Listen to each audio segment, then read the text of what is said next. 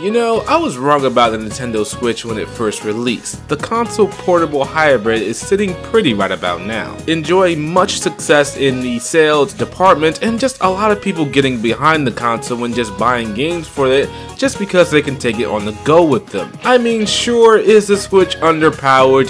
Yes. Does it have questionable online functions? Yes. Are its accessories, like if you wanted to buy a new Joy-Con, a bit too expensive? Yes. Do the games on Switch? Whoa. Who are you people and why did you suddenly appear on my screen? We're the Switch Gang, and we don't take kindly to Switch slander around these parts. Boy. Did you just call me boy? And I was getting to a point, so if you don't mind, oh, we do mind. Get 'em, boys!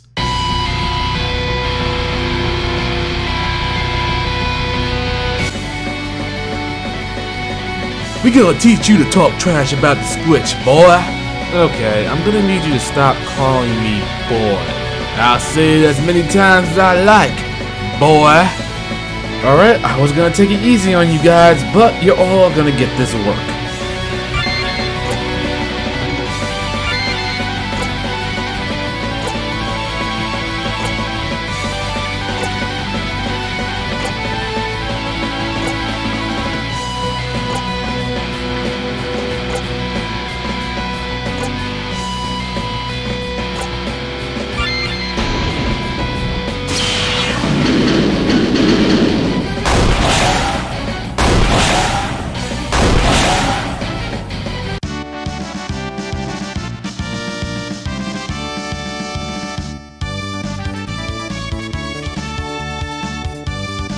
Well, that was easy. Now to get back to the video. Is this going to be a regular thing on the channel from now on? I don't know. Maybe. We'll see how I feel and if I feel like doing it, I guess. I don't know.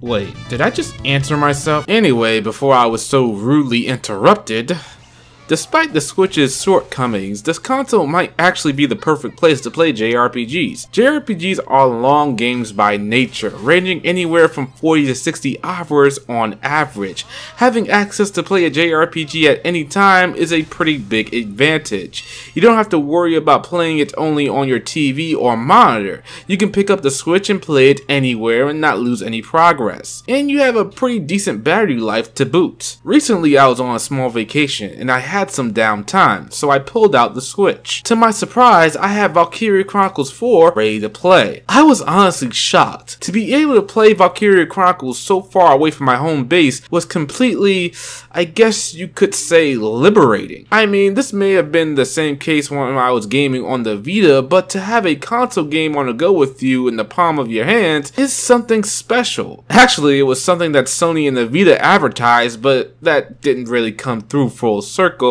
Still a good portable device anyway. Now, normally when I was on the Vita, I didn't really progress the story on any JRPG I would play when I was out and about. What I would really do is do a couple of battles for experience or farm some items that I may have needed. While this worked out great on the Vita, it works out just as well on the Switch. It may have been about some months ago that I was making fun of the fact that everybody was praising the Switch for its portability, but now with all that hype, I could possibly see the possibilities behind the Switch's portability, I suppose. It's nice to not only be able to play a game outside, but just to be able to play it in the comfort of your bed. Sometimes when I wake up, I just grab the Switch real quick and get through a dungeon in a JRPG easily. This was especially the case in Octopath Traveler, a game I thought was perfect for the Switch with its bite-sized story quests and dungeons. Now, while I said earlier that seeing Valkyria Chronicles on the Switch was a nice little surprise, it did come at a cost somewhat. And that's when the Switch's power come into question.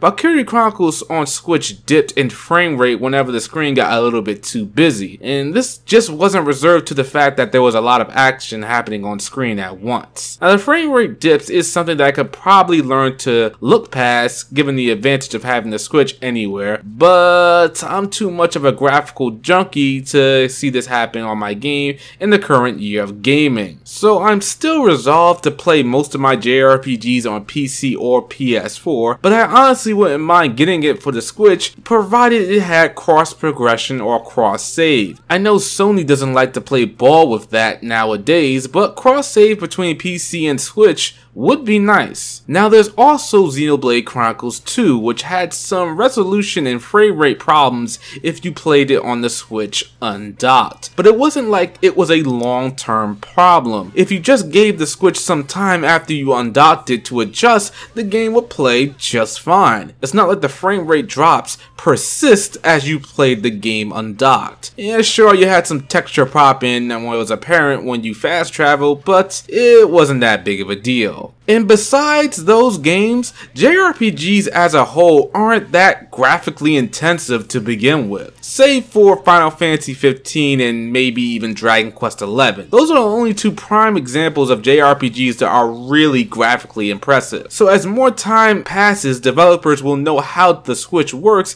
and will better optimize their games for it, leading to JRPGs on the Switch that will run as smooth as if it was on any other platform. You know, besides the PC, because the PC is just, you know, a different beast altogether. So at the end of the day, I think I would love to play JRPGs more on the Switch. It seems like a match made in heaven. But if only JRPGs had cross-save or cross-possession between all platforms, that would be great. But I guess that would cost too much for a developer to keep a server up for just saves. I don't know, I'm not sure, but I know I would definitely start double dipping on JRPGs if they came out on the Switch and they had cross save.